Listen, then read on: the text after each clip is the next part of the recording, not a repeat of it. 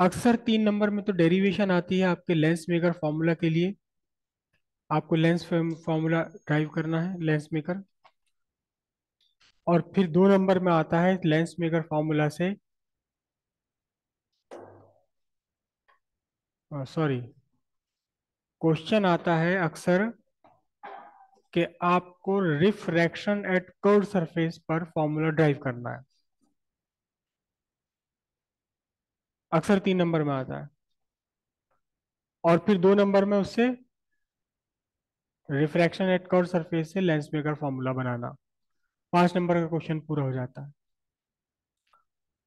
कभी कभार आपको सिर्फ लेंस मेकर फॉर्मूला ड्राइव करने के लिए आता है, आपको refraction at curve surface drive नहीं करना। क्वेश्चन में ये बात मेंशन होती है साहब कि लेंस मेकर फॉर्मूला बनाने के लिए आपको ड्राइव करना है या नहीं करना है। और जब आपको केवल लेंस मेकर फॉर्मूला आएगा, तब इसके साथ कुछ क्वेश्चन आते हैं। क्वेश्चन इसके साथ आते हैं, या लेंस मेकर फॉर्मूला पर क्वेश्चन अलग से भी आ जाता है। 2 नंबर में भी आता है, 3 नंबर में भी आता है, 1 नंबर में भी आ जाता है। ठीक है। तो बहुत सारे क्वेश्चन बन जाते हैं इस फॉर्मूला पर। उसे ही हम अब डिस्कस करने वाले हैं कि कितने क्वेश्चन यहाँ बन सकते हैं। इसके ऊपर बनने को तो हजारों बन जाए, लेकिन जो मेजर फॉर्मेशन है क्वेश्चंस का, उसे हम डिस्कस कर लेंगे।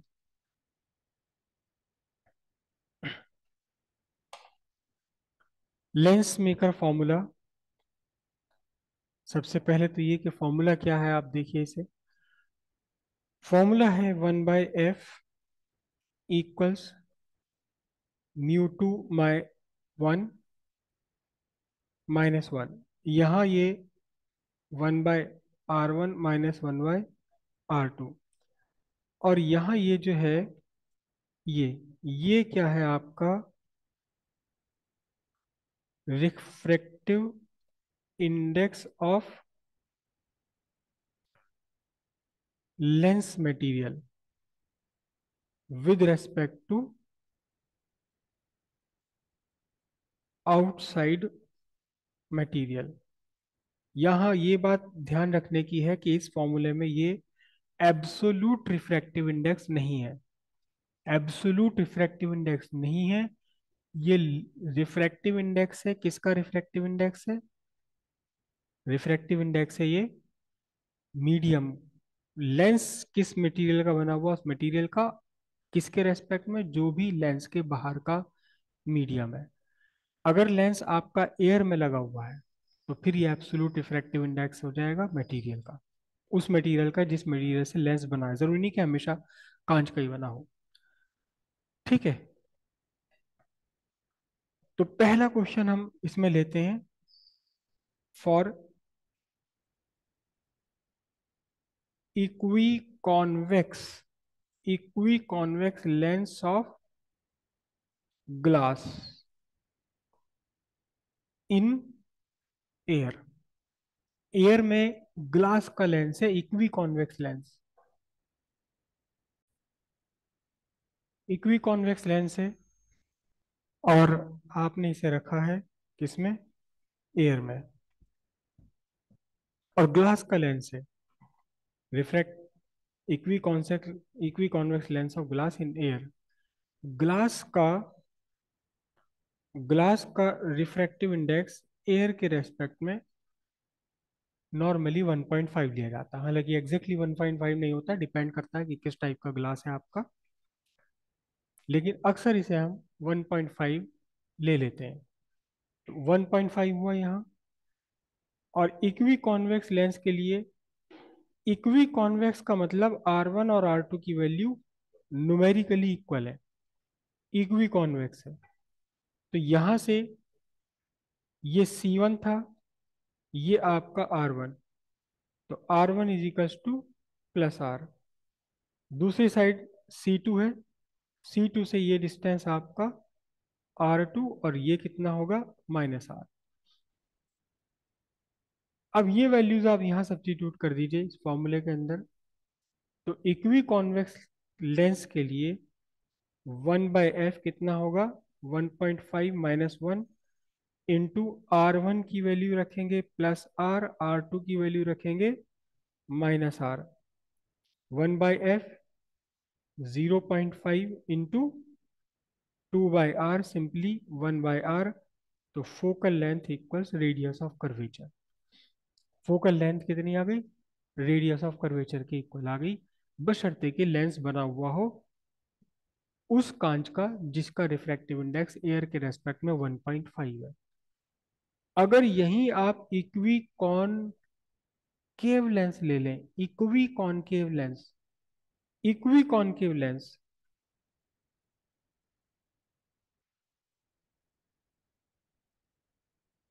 For equi concave lens of glass, कहाँ?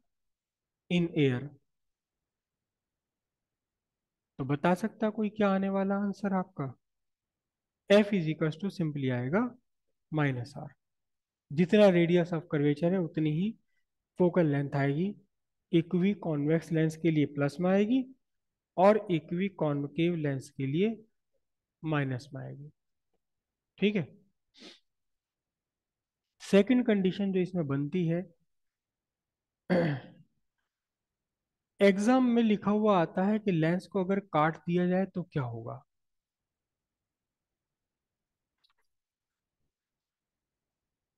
If a lens is cut, if a lens is cut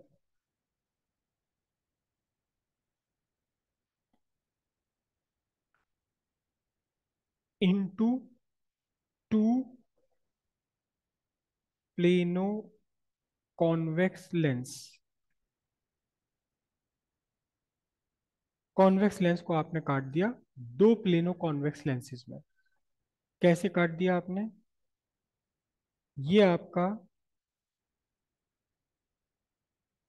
convex equi convex lens था। इस इक्वी कॉन्वेक्स लेंस की फोकल लेंथ थी आर के इक्वल। इसे आपने दो लेंसेज में काट दिया। एक लेंस ये रहा, दूसरा लेंस ये रहा। दोनों ही जो काट करके आपने लेंस बनाए, दोनों ही लेंस की एक साइड प्लेन और दूसरी side convex. Equi convex lens को आपने दो लेंसेज में पार्ट कर दिया। तो अब इनकी फोकल लेंथ एफ डैश कितना हो जाएगी? कितनी हो जाएगी फोकल लेंथ? कोई आइडिया? सेम रहेगी? अरे भैया, 2R हो जाएगी सेम। कम से कम कुछ पहले सोच के कैलकुलेशन तो कर लो। सेम कैसे रह जाएगी? ये था 1/f equals mu minus one, 1/+r minus 1/-r। कितना था? Mu minus one into 2/r, original focal length. और 1/f dash mu minus one, R1 इसकी ज्यों की त्यों बनी हुई है, लेकिन R2 कितना हो गया? इन्फिनिटी हो गया। तो कितना बचा आपके पास? Mu minus one into 1/r। तो सीधी सीधी सी बात है, एफ डैश इक्वल्स 2f। जितनी फोकल लेंथ थी इस लेंस की, उससे दुगनी फोकल लेंथ हो जाएगी। 2r के इक्वल आएगी इसकी फोकल लेंथ यहाँ। अगर ये इक्वी कॉन्वेक्स लेंस है तो, इक्वी कॉन्वेक्स लेंस है तो दोनों ही लेंसेज की फोकल लेंथ ओरिजिनल लेंस की फोकल लेंथ से डबल हो जाएगी। ओरिजिनल की focal length radius of curvature के बराबर थी, तो इसकी दोनों की ही focal length radius of curvature से दुगनी आ जाएगी। लेकिन अगर ये इक्वी कॉन्वेक्स नहीं है, अगर दोनों साइड की रेडियस ऑफ कर्वेचर डिफरेंट है, तो फिर यहां फोकल लेंथ एग्जैक्टली डबल नहीं होगी, कुछ और आंसर आएगा, और दोनों की फोकल लेंथ डिफरेंट आएगी फिर। दोनों की फोकल, हालांकि मुझे उम्मीद नहीं है कि इतना ऊंचा क्वेश्चन दिया जाए एग्जाम में, सीबीएसई में। ये आपके पास है नॉन सिमेट्रिकल लेंस। इसको आपने दो पार्ट में काट दिया। एक पार्ट तो आपका ये बना काफी तकड़ा घुमाव वाला, और दूसरा पार्ट आपका कौन सा बना? दूसरा पार्ट ये बना।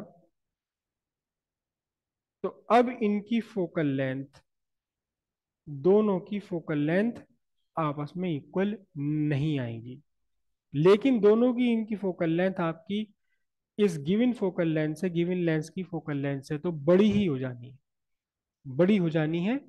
लेकिन अनइक्वल होगी दोनों की, क्योंकि रेडियस ऑफ कर्वेचर यहाँ दोनों के डिफरेंट हो रहे हैं, आप फॉर्मूले से निकाल सकते हो। उम्मीद नहीं है कि यहाँ तक का कोई पूछा जाए। अब इसी क्वेश्चन का एक दूसरा रूप है, इसी क्वेश्चन का एक दूसरा रूप है। क्या क्वेश्चन का दूसरा रूप है? थर्ड पॉइंट हुआ, सेकंड पॉइंट हुआ, ये third point. If a lens is cut into two और मोर lenses, लेकिन इसका जो कटना है ये क्या कहलाएगा? ये जरा बायो वाला कोई बच्चा जरा मुझे बताए कि ये इस तरह से काटने को क्या कहेंगे, ये वाला। एक तो ये कट हो सकता है, एक ये कट हो सकता है। ये वाला कौन सा है? ये ट्रांसवर्स है, वो लॉन्गिट्यूडनल है। तो यहाँ आपको ट्रांसवर्सली, और यहाँ जो कट किया गया आपने, कौन सा? लॉन्गिट्यूडनली। लॉन्गिट्यूडनली काट दिया आपने। या इसी क्वेश्चन का दूसरा रूप होता है इफ सम। अब इस सम में कुछ भी हो सकता है। Some part of lens is made OPEC. Lens का कोई पार्ट ओपेक कर दिया जाए। ओपेक का मतलब नॉन ट्रांसपेरेंट। नॉन ट्रांसपेरेंट कर दिया जाए, काला, ब्लैक उस पर पेंट पोत दिया जाए, या कोई स्टॉपर चिपका दिया जाए, पेपर चिपका दिया जाए। तो फिर अब कंडीशन क्या बनेगी? ये आपका लेंस है, ये आपका equi convex lens. Equi convex भी हो सकता है, इक्वी इक्वी कॉनकेव भी हो सकता है, कोई भी डिफरेंट टाइप का हो सकता है। इसके तीन पार्ट कर दिए। एक पार्ट ये कर दिया। तीन पार्ट ही नहीं, इसके 30 पार्ट कर दो, उससे भी कोई फर्क नहीं पड़ेगा।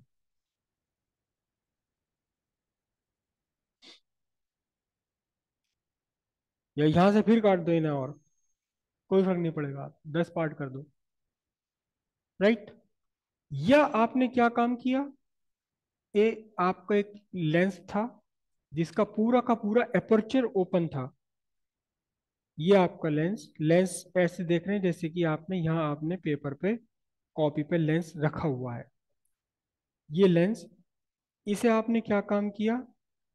इसका कोई पार्ट आपने ओपेक कर दिया।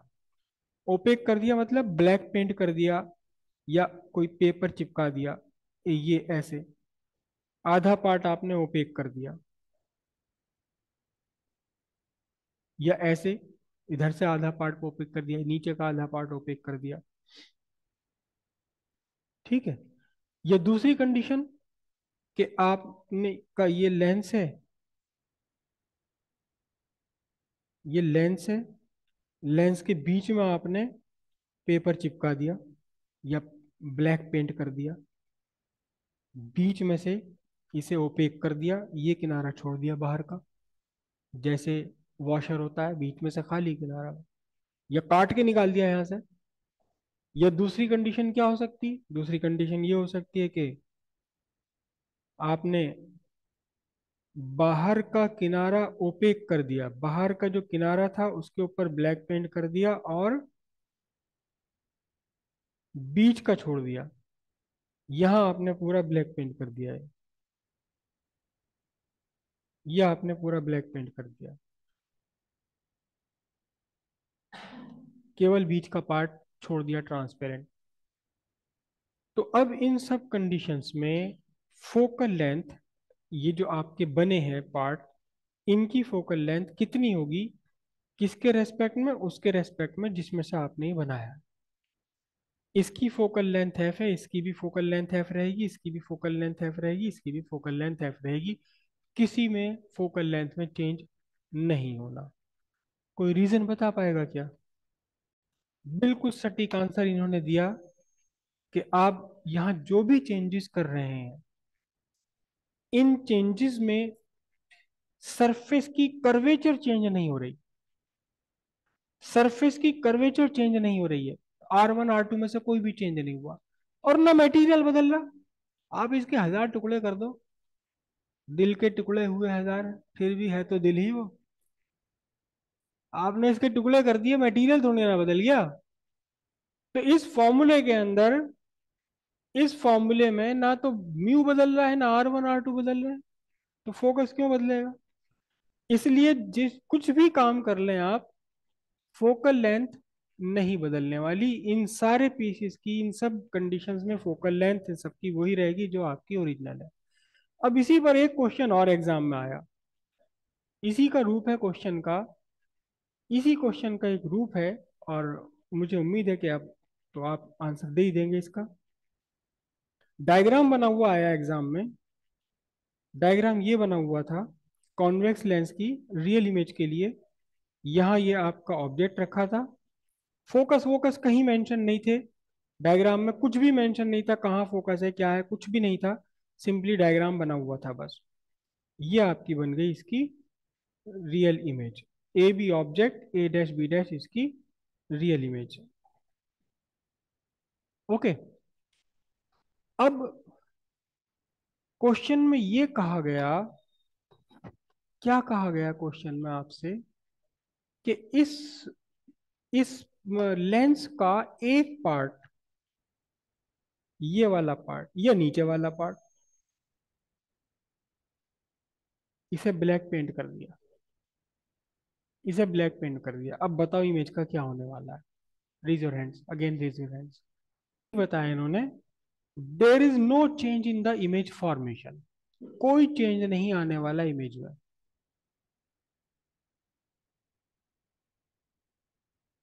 नो चेंज इन इमेज, मतलब इमेज का साइज वाइज कुछ नहीं बदलने वाला, ना position. No change in image position and size, ना साइज बदलने वाला, ना पोजीशन बदलने वाली, कुछ भी नहीं बदलने वाला। चेंज क्या हो जाएगा? Brightness decreases. जो चेंज की इंटेंसिटी है, ब्राइटनेस है, वो डिक्रीज हो जाएगी। ब्राइटनेस डिक्रीज हो जाएगी, बाकी कुछ भी चेंज नहीं आने वाला है इसमें। चेंज क्यों नहीं आएगा? ये एक्चुअली जो हम लाइंस ड्रॉ करते हैं दो, ये अपनी कन्वीनियंस के लिए ड्रॉ करते हैं। लेकिन ऑब्जेक्ट से इमेज तक केवल दो लाइट रेज नहीं चलती, ऑब्जेक्ट से इमेज तक हजारों लाखों करोड़ों लाइट रेज चलती है, हजारों लाखों लाइट रेज चलती हैं, अनगिनत, हम गिन भी नहीं सकते ना कभी। और ये सारी लाइट रेज मिल करके एक साथ एक ही पॉइंट पर कन्वर्ज होकर के क्या बनाती हैं? इमेज बना देती हैं।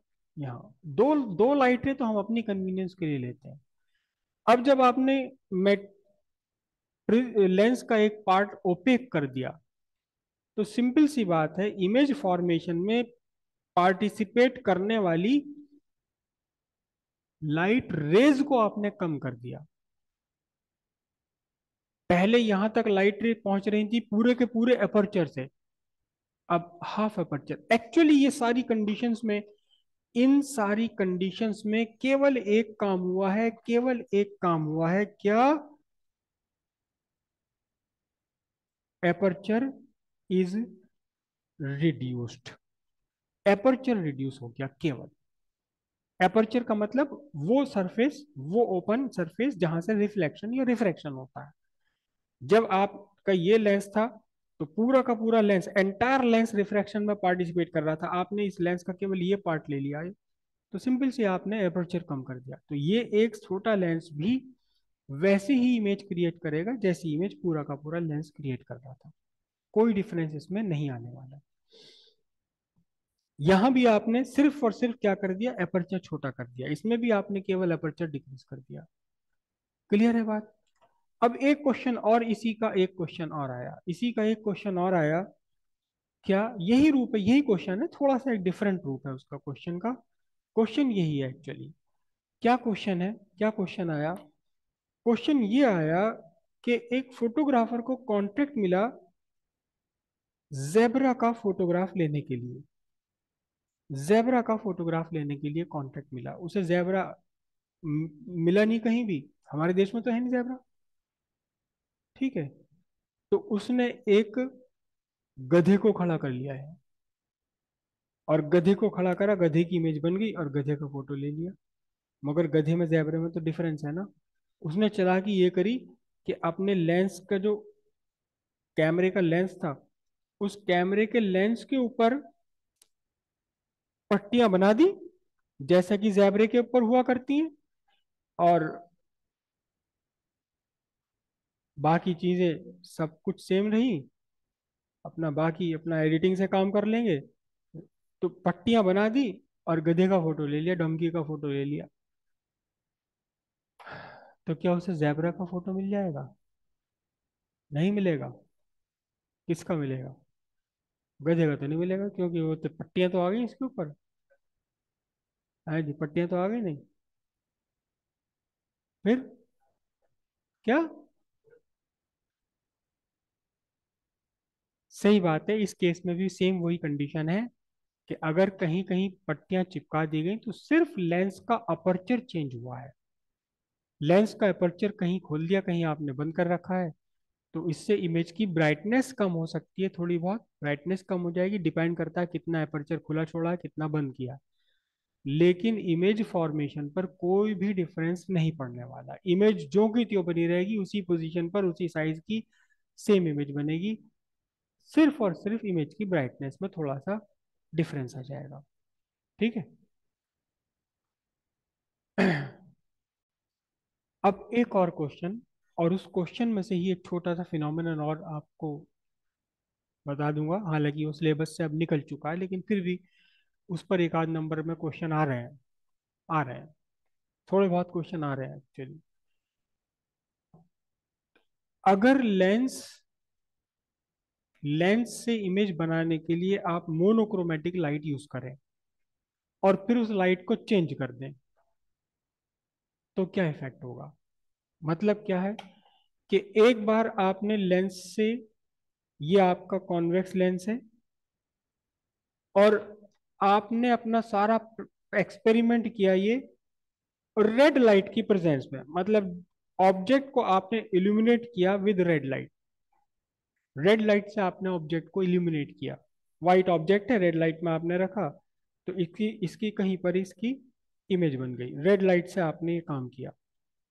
ठीक है, ये सब कंडीशन फुलफिल हो गई, इमेज बन गई। अब आपने क्या काम किया? वही लेंस है, कहीं इसे हटाया नहीं, हिलाया नहीं, कुछ नहीं किया। बस अब आपने क्या काम कर लिया कि जो आपका ऑब्जेक्ट था रेड लाइट से इल्यूमिनेटेड था, वहां उस रूम में, उस कमरे में आपने रेड लाइट हटा करके आपने ब्लू लाइट लगा दी। अब आपने ब्लू कलर की लाइट, वायलेट कलर की लाइट यूज कर ली, तो अब बताओ कि इस इमेज पर क्या इफेक्ट पड़ने वाला है? इस इमेज पर क्या इफेक्ट पड़ने वाला है? ये एग्जाम में कई बार आ चुका है, ये एग्जाम में कई बार आ चुका है क्वेश्चन, और मोस्ट प्रोबेबल है, one of the most probable question है ये। इस इमेज पर क्या इफेक्ट पड़ेगा? पहले आपने रेड लाइट से इल्यूमिनेट किया ऑब्जेक्ट को, यानी कि इमेज फॉर्मेशन में रेड कलर की लाइट पार्टिसिपेट कर रही थी, अगली बार आपने ब्लू कलर की लाइट यूज करी ऑब्जेक्ट को इल्यूमिनेट करने के लिए, तो ब्लू लाइट से आपका क्या कंडीशन बनने वाली है इसके अंदर? हिसाब लगाया है। तो अगर रेड कलर की लाइट के बजाय आपने इमेज फॉर्मेशन के लिए ब्लू कलर वायलेट कलर ले लिया, तो अब जो डिस्टेंस ऑफ इमेज है वो थोड़ा सा कम हो जाएगा, कम हो जाएगा। और क्योंकि डिस्टेंस ऑफ इमेज कम हो जाएगा, तो सिंपल सी बात यह है कि distance of image distance of object पर डिपेंड करता है, size of object, size size of object तो नहीं, साइज ऑफ इमेज, इमेज भी थोड़ी सी छोटी हो जाएगी। हालांकि वो डिफरेंस बहुत कम होता है, बहुत कम होता है, लेकिन होना है डिफरेंस। अब वो क्यों होना है, क्यों होना है, फॉर्मूले में से इसे निकालते हैं हम। फॉर्मूले में से निकालते हैं, 1/f equals mu minus one, 1/r1 minus 1/r2। ठीक है। यहां जो रिफ्रैक्टिव इंडेक्स है, रिफ्रैक्टिव इंडेक्स होता है speed of light in free space divided by speed of light in medium, जो भी मीडियम है। यहां मीडियम कौन सा है, वो मटेरियल जिस मटेरियल का एक आपका लेंस बना हुआ है, कांच। जरूरी नहीं कि कांच का ही लेंस हो, हमेशा प्लास्टिक का भी हो सकता है। ये आपके अंदर पैसा है आपके पास तो लेंस आप हीरे का बनवा लीजिए, बहुत ही प्यारा लेंस बनता है हीरे का। C/V। तो स्पीड ऑफ लाइट कितनी है, frequency into wavelength in air, frequency into wavelength in medium. Frequency नहीं बदलती कभी भी, जब लाइट जाती है एक मीडियम से दूसरे मीडियम में फ्रीक्वेंसी सेम बनी रहती है, वेवलेंथ चेंज हो जाती है। ठीक है। तो अब यहाँ जो आपका ये जो C V है, ये V लेस देन C है। स्पीड ऑफ लाइट मैक्सिमम है एयर में या फ्री स्पेस में, बाकी किसी भी मीडियम में स्पीड ऑफ लाइट इससे कम ही होती है। तो इसका सीधा मतलब होता है, इसका सीधा मीनिंग ये है कि lambda A greater than lambda in medium. ठीक है। या हम इसको भी ना छोड़ें, सिंपल सी बात है, यहाँ स्पीड लाइट की कम हो गई, स्पीड लाइट कम हो रही है। नहीं, मैं अभी कुछ मिस कर रहा हूँ, क्योंकि वेवलेंथ तो हमें यहाँ लेनी ही पड़ेगी, वेवलेंथ लेनी पड़ेगी।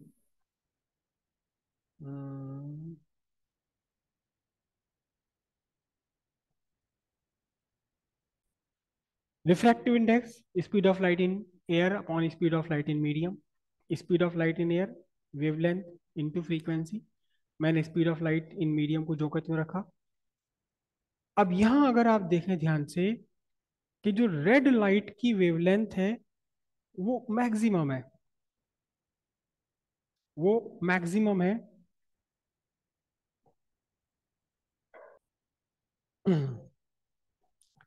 Refractive index speed of light C in air और speed of light in medium.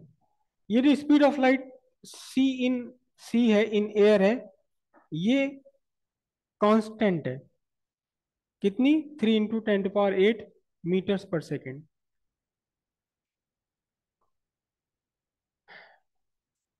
तो फिर रिफ्रैक्टिव इंडेक्स कितना हुआ, 3 × 10⁸ और speed of light in medium, ये कितना बनेगा, frequency into wavelength of light in medium.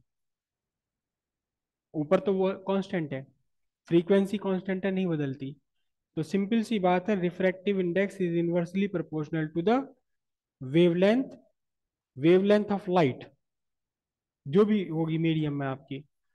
तो यहां आप देखें कि वेवलेंथ रेड की कैसी है, मैक्सिमम है, और वेवलेंथ आपकी वायलेट की कितनी है, मिनिमम है। तो इसका मतलब रिफ्रैक्टिव इंडेक्स रेड कलर के लिए रिफ्रैक्टिव इंडेक्स मिनिमम है, और वायलेट कलर के लिए रिफ्रैक्टिव इंडेक्स आपका कैसा है, मैक्सिमम है वायलेट के लिए, बाकी कलर्स का इनके बीच में आएगा। ठीक है। ये जो वायलेट कलर है ना, इस वायलेट कलर को हम जनरल जनरल कंसिडरेशन ले लेते हैं, किसके लिए, जनरल कंसिडरेशन इसे हम ब्लू ले लेते हैं, क्योंकि ब्लू और रेड में बहुत बड़ा शिफ्ट नहीं है, बराबर बराबर में ये दोनों पड़ोसी हैं। तो ध्यान दीजिए कि जब आपने रेड लाइट यूज करी है, when red red light is used, तो आपको फोकल लेंथ के लिए यहाँ रिफ्रैक्टिव इंडेक्स लेना पड़ेगा, किसके लिए? रेड कलर के लिए लेना पड़ेगा, और 1/r1 माइनस 1/r2, तो इसके साथ चलना ही है। ये फोकल लेंथ रेड कलर के लिए हुई। फोकल लेंथ आपकी ब्लू कलर के लिए कितनी होगी? Refractive index of medium for blue colour of light, और जो की त्यों रहेगी। तो यहां देखिए रेसिप्रोकल में पड़ रहा है, तो फिर क्या आंसर बनेगा आपका? Focal length of the same lens for blue colour is less than focal length of the same lens for red colour. Red colour के लिए फोकल लेंथ बड़ी होती है और ब्लू कलर के लिए फोकल लेंथ छोटी होती है। इनफैक्ट अगर इसका पूरा डायग्राम अगर बनाया जाए,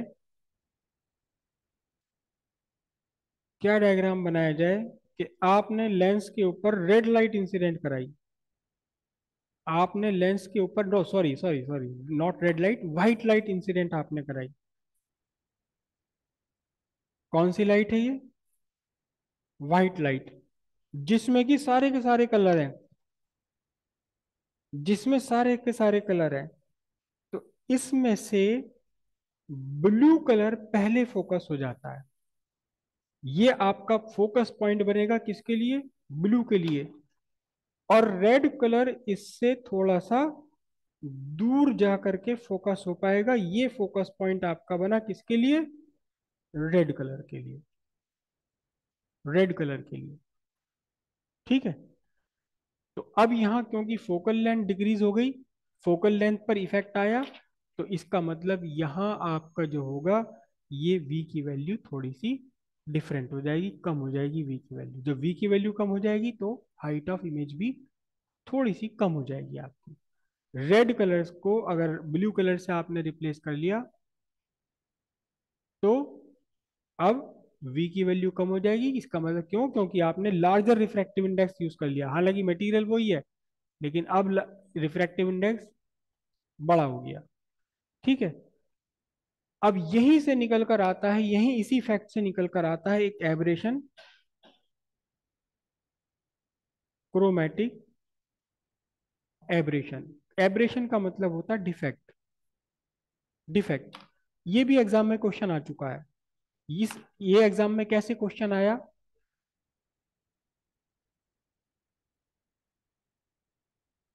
image of a white point, white point object is not a white point. एक आपने कोई ऑब्जेक्ट रखा, बिल्कुल छोटा सा ऑब्जेक्ट है, पॉइंट ऑब्जेक्ट है, व्हाइट कलर का है, तो भी उसकी इमेज व्हाइट नहीं बनेगी, बल्कि कैसी बनती है? Instead the image is blur and coloured. Blur भी है, धुंधली भी है, और कलर्ड भी है। कैसे कलर्ड है, कैसे धुंधली है? देखिएगा, ये पीछे एक व्हाइट पॉइंट ऑब्जेक्ट से लाइट रेज आ रही हैं, आपने स्क्रीन यहां लगा दी, तो आप यहां देखिए कि इस स्क्रीन में बीचों बीच एक पॉइंट पर पहुंचेंगी आपकी कौन सी वाली लाइट? ब्लू कलर की या वायलेट कलर की लाइट। लेकिन उस ब्लू सर्किल, ब्लू पॉइंट के बाद बाहर किनारों पर कौन सी लाइट पहुंचेगी? Red light. तो यहां अगर इस जगह आपने स्क्रीन रखी है, तो आपके स्क्रीन पर इमेज कैसी बनेगी? एक ब्लू सेंटर स्पॉट, और किनारों पर कैसा? रेड कलर, और बाकी यहां से पूरा रेनबो, सारे कलर्स के। अगर आपने स्क्रीन को यहां रख दिया, इस पोजीशन पर देखिएगा ध्यान से, इस पोजीशन पर स्क्रीन रख दिया आपने, तो इस ब्लू कलर की लाइट्स को मैं आगे बढ़ाऊं, तो क्या होगा? बीचों बीच पहुंचेगी रेड कलर की लाइट, और किनारों पर कौन सी पहुंचेगी? ब्लू कलर की लाइट पहुंचेगी। तो यहां आपकी जो इमेज बनेगी, वो बीचों बीच तो रेड होगी, और किनारे इसके कैसे होंगे? किनारे इसके ब्लू कलर के होंगे। यानी दोनों ही कंडीशंस में, या अगर आप बीच में यहां कहीं रखते हैं, तो फिर देखिए, फिर तो ब्लू ब्लू सारे आपस में एक दूसरे के ओवरलैप कर जाएंगे। तो फिर आपकी जो इमेज है, वो पॉइंट ऑब्जेक्ट की इमेज पॉइंट ऑब्जेक्ट ना बन करके एक पैच बनेगा। कैसा बनेगा? एक पैच बनेगा, धब्बा बनेगा, और वो धब्बा कैसा होगा? धुंधला भी होगा और कलर्ड भी होगा। कलर्ड में कौन सा कलर कहाँ होगा, डिपेंड करता है कि आपने स्क्रीन कहाँ रखी हुई है। ठीक है, और ये डिफेक्ट, लेंस का ये डिफेक्ट कहलाता है क्रोमेटिक एब्रेशन। क्रोमेटिक एब्रेशन हालांकि आपके सिलेबस में नहीं है, लेकिन एक आध बार इस पर क्वेश्चन आ चुका है, क्रोमेटिक एब्रेशन पर। लास्ट कंडीशन जो सबसे ज्यादा एग्जाम में आती है, जो सबसे ज्यादा बार एग्जाम में आई हुई है, लास्ट कंडीशन, फोर्थ या फिफ्थ जो भी है ये, if the lens is dipped in a liquid, अगर लेंस को लिक्विड में डुबो दिया जाए तो लेंस के फोकल लेंथ पर या इमेज इमेज पर क्या इफेक्ट पड़ेगा? If the lens is dipped in a liquid. ठीक है, सबसे ज्यादा यही एग्जाम में आता है, और अब भी मोस्ट प्रोबेबल है इसी का आना। राइट। अगर आपका लेंस एयर में है तो focal length in air is equal to refractive index of glass with respect to air. हम सस्ते वाला लेंस बात कर रहे हैं, हीरे की लेंस की बात नहीं कर रहे, डायमंड के लेंस की बात नहीं कर रहे, ग्लास के लेंस की बात कर रहे हैं, हालांकि एप्लीकेबल ये सबके लिए है। इज इक्वल 1/R1 - 1/R2, और यही लेंस आपने डुबो दिया, किस में डुबो दिया? लिक्विड में डुबो दिया। लिक्विड वो पानी भी हो सकता है, पेट्रोल भी हो सकता है, मिट्टी का तेल भी हो सकता है, कुछ भी हो सकता है। तो फिर यहाँ रिफ्रैक्टिव इंडेक्स ग्लास का लेना पड़ेगा, लिक्विड के रेस्पेक्ट में लेना पड़ेगा, और अब ये बनेगा। ठीक है, दोनों इक्वेशंस को जब आप डिवाइड कर देंगे तो focal length of lens in liquid divided by focal length of lens in air is equals to कितना बन जाएगा? बोलो। Mu A ji -1 divided by mu L G -1। अब refractive index of glass with respect to air divided by 1 -1। आगे refractive index of glass with respect to liquid, refractive index of glass with respect to air divided by refractive index of glass with respect to liquid -1। ये है refractive index of glass with respect to liquid, ये है refractive index of glass with respect to air, यानी कि, अच्छा मैंने गलत कर दिया, refractive index of glass with respect to air, नीचे लेना आपको refractive index of liquid with respect to air, दोनों के अपने अपने एब्सोल्यूट रिफ्रैक्टिव इंडेक्स। तो अब कंडीशन क्या बनी?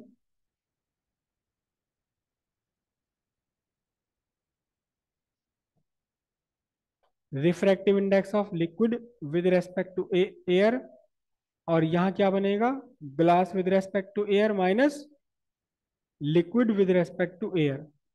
और अब आपकी कंडीशन बनी ए mu G -1 into A mu L divided by A mu G minus A mu L.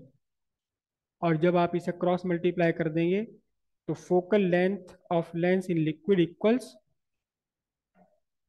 A mu G -1 into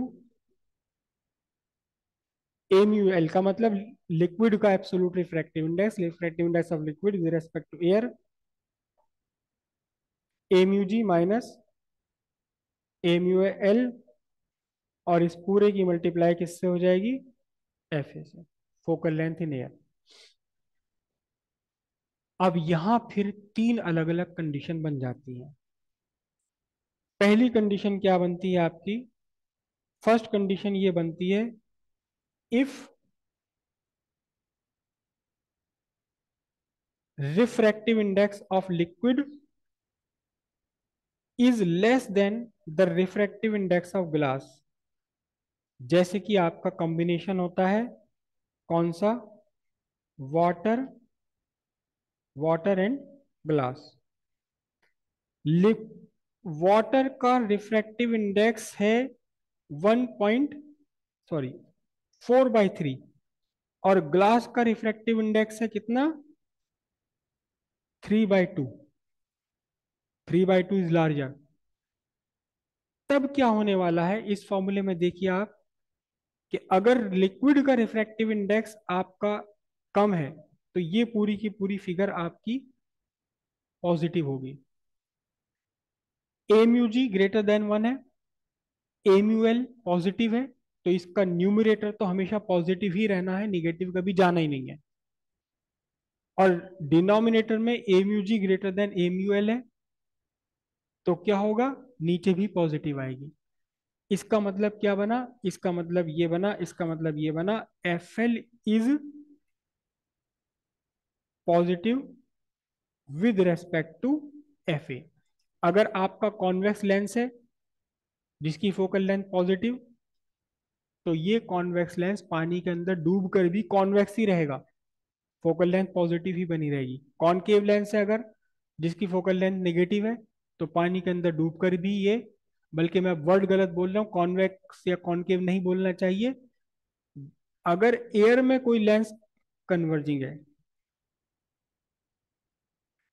if lens is converging in air, it remain converging in liquid. Liquid में भी वही का वही रहेगा, nature इसकी नहीं बदलेगी। अगर कोई डाइवर्जिंग लेंस है एयर में, तो भी वो क्या होगा, एयर में डाइवर्जिंग ही रहेगा, निगेटिव। सेकंड कंडीशन क्या बनती है, सेकंड कंडीशन ये बनती है, इफ, अच्छा एक चीज और है यहां पर, क्योंकि डिनोमिनेटर आपका छोटा हो जाएगा, डिनोमिनेटर छोटा हो गया क्योंकि कुछ ना कुछ सब्ट्रैक्ट कर रहे हो आप यहाँ, तो एक कंडीशन और बनेगी क्या, F L is positive with respect to F A and F L is greater than F A, focal length बढ़ जाएगी क्योंकि यह डिनोमिनेटर छोटा हुआ जा रहा है आपका। सेकंड कंडीशन आती है क्या, कि ग्लास का रिफ्रैक्टिव इंडेक्स और जिस लिक्विड में आपने डुबोया उसका रिफ्रैक्टिव इंडेक्स दोनों आपस में इक्वल है। दोनों अगर आपस में इक्वल है तो इस फॉर्मूले में डिनोमिनेटर क्या होगा, जीरो, और एफ एल की वैल्यू कितनी हो जाएगी, तो फिर F L is equal to infinity. Infinity का मतलब इट बिहेव एज अ, बल्कि इट बिहेव एज स्लव नहीं, बहुत ही पर्टिकुलर कंडीशन निकल कर आती है। क्या निकल कर आती है, lens disappear in the liquid, ये लिक्विड के अंदर गायब हो जाएगा, बिल्कुल दिखाई नहीं देगा, क्योंकि लाइट को डाइवर्ज नहीं कर रहा, लाइट को ये अपने रास्ते से मोड़ ही नहीं रहा। मतलब कंडीशन क्या बनेगी, कंडीशन ये बनेगी आपकी, ये लेंस है और बाहर आपका लिक्विड है, ये लिक्विड है, और सिंपली लाइट रेज क्या होंगी इसमें से, बिना किसी डेविएशन के पार निकल जाएंगी, चाहे ये लेंस आपका कन्वर्जिंग हो, चाहे ये लेंस आपका डाइवर्जिंग हो, और ये डिसअपियर हो जाएगा लिक्विड के अंदर जाकर। ठीक है। अच्छा, इसका एग्जाम्पल तो हमने लिख दिया, वाटर और ग्लास है, लेकिन इसका एग्जाम्पल होता है, लेकिन वो एक कोई नॉर्मल नहीं है, ये ग्लास के साथ में ग्लास एंड ग्लिसरीन सॉल्यूशन, बल्कि एक कॉम्प्लेक्स सॉल्यूशन होता है, ग्लास, पानी, पानी के साथ ग्लिसरीन और अल्कोहल दोनों चीजें मिला करके आप ऐसा बना सकते हैं जिसका कि रिफ्रैक्टिव इंडेक्स ग्लास के रिफ्रैक्टिव इंडेक्स के इक्वल हो जाए। ठीक है। थर्ड कंडीशन क्या होती है, और बहुत ही बढ़िया कंडीशन है ये, क्या, इफ ए म्यू जी, यानी ग्लास का रिफ्रैक्टिव इंडेक्स कम है उस लिक्विड से जिस लिक्विड में आपने इस लेंस को डुबोया है। और इसका एक एग्जाम्पल है, इसका क्या एग्जाम्पल है, इसका एग्जाम्पल है ग्लास एंड CS2। CS2 एक लिक्विड होता है, कार्बन डाइसल्फाइड, कार्बन डाइसल्फाइड का रिफ्रैक्टिव इंडेक्स ग्लास के रिफ्रैक्टिव इंडेक्स से भी ज्यादा है। अगर यहां आपका लिक्विड का रिफ्रैक्टिव इंडेक्स ग्लास के रिफ्रैक्टिव इंडेक्स से ज्यादा है तो डिनोमिनेटर कैसा होगा, अगर लिक्विड का रिफ्रैक्टिव इंडेक्स ग्लास के रिफ्रैक्टिव इंडेक्स से लार्जर है तो डिनोमिनेटर कैसा होगा, और ऊपर सारा पॉजिटिव है नीचे निगेटिव आ गया, तो फिर क्या होगा उस केस में, आपका जो ए म्यू जी माइनस ए म्यू एल, ये कैसा बनेगा आपका, निगेटिव बनेगा, तो फिर F L is negative with respect to F A.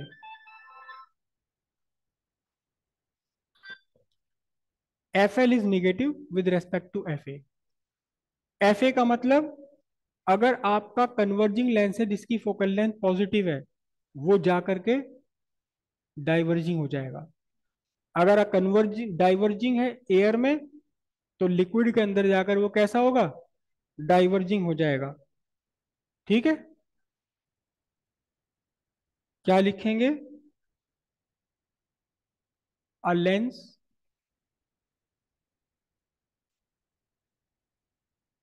Converging in air is diverging in liquid and vice versa. इसका डायग्राम भी बनाने के लिए एग्जाम में आ चुका है। इसका डायग्राम कैसे बनेगा कि जो कन्वर्जिंग है एयर में, यानी कि कॉन्वेक्स लेंस, ये आपका कहाँ कंडीशन बनी, ये कंडीशन बनी आपकी किसके लिए, एयर के लिए। बाहर एयर है और ये ग्लास है। अगर इसी इसी लेंस को, इसी कॉन्वेक्स लेंस को जो कि कन्वर्जिंग है एयर में, इसे अगर आपने डुबो दिया कार्बन डाइसल्फाइड के अंदर, कार्बन डाइसल्फाइड के अंदर इसे आपने डुबो दिया, ये बाहर क्या है, ये मीडियम। अब बाहर एयर नहीं रही, बाहर कौन हो गया, ये बाहर हो गया आपका CS2, कार्बन डाइसल्फाइड। तो अब कंडीशन बदल जाएगी। अब कंडीशन क्या बदल जाएगी कि जो आपका एयर में कन्वर्जिंग था, वो इस कार्बन डाइसल्फाइड में यानी कि लिक्विड के अंदर जाकर अब ये क्या होगा, डाइवर्जिंग हो जाएगा, उल्टा बिहेव करना शुरू कर देगा। ठीक है, कन्वर्जिंग लेंस यानी कि कॉनकेव लेंस, आपने कभी देखा है कन्वर्जिंग लेंस या कॉनकेव लेंस, कभी नहीं देखा।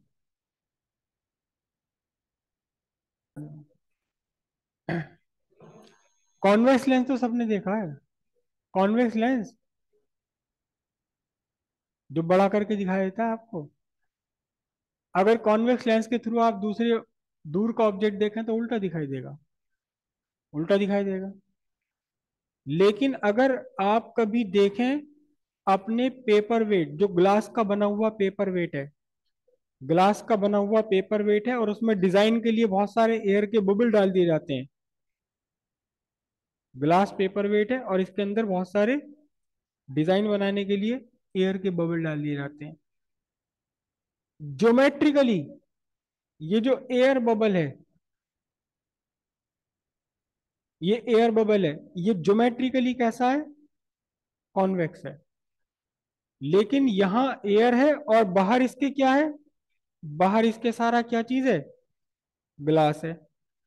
तो ये एयर बबल जो कि ज्योमेट्रिकली कॉन्वेक्स है, लेकिन फिर भी कैसा काम करता है, ये काम करेगा कैसा, डाइवर्जिंग की जगह, क्योंकि लेंस मटेरियल एयर हो गया अब, जिसकी डेंसिटी, जिसकी रिफ्रैक्टिव इंडेक्स कम है, और सराउंडिंग मटेरियल कौन हो गया, ग्लास हो गया। तो कभी आप इस बबल के थ्रू आप दूसरी तरफ देखें तो आपको छोटा दिखाई देगा, बिल्कुल वैसे ही जैसे कि डाइवर्जिंग लेंस की तरह दिखाई देता है, जबकि फिजिकल स्ट्रक्चर इसका कैसा है, कॉन्वेक्स लेंस है। तो अगर किसी लिक्विड में अगर आपने डुबो दिया एक लेंस को, एक ऐसे लिक्विड में जिसका रिफ्रैक्टिव इंडेक्स लेंस मटेरियल के रिफ्रैक्टिव इंडेक्स से ज्यादा हो, तो फिर अब वही कॉन्वेक्स लेंस जो एयर में कन्वर्जिंग है, लिक्विड के अंदर जाकर डाइवर्जिंग हो जाएगा। ये सबसे ज्यादा पूछा जाने वाला क्वेश्चन है। एक नंबर में ये क्वेश्चन दसियों बीसियों बार आ चुका है। क्या, if a lens is dipped in liquid it disappear, what is what is the relation between refractive index of liquid and the refractive index of material of lens? क्या लिखोगे आप, सिर्फ एक लिखना, इक्वल। एक नंबर में आपसे क्वेश्चन आया कि lens is dipped in liquid and it's nature is inverted, nature invert हो गई उसकी, जो एयर में नेचर थी उससे उल्टी हो गई। What is the relation between the refractive index of liquid and refractive index of liquid is larger than the refractive index of lens material.